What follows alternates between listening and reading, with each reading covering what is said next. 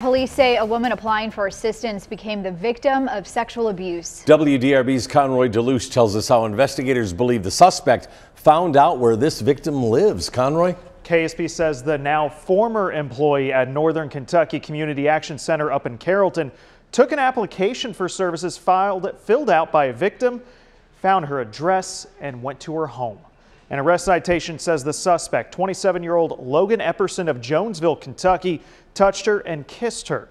Police say this contact was unwanted and Epperson is charged with first-degree sexual abuse and harassment. In a statement, the center says it was deeply saddened to learn of the reported incident. That something like this happening is unprecedented, and that Epperson did clear the pre-employment screening process and was only hired about a month ago.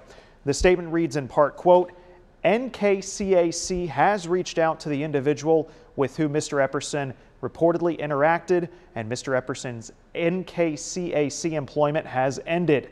NKCAC has fully cooperated with legal authorities reviewing this incident and will continue to do so.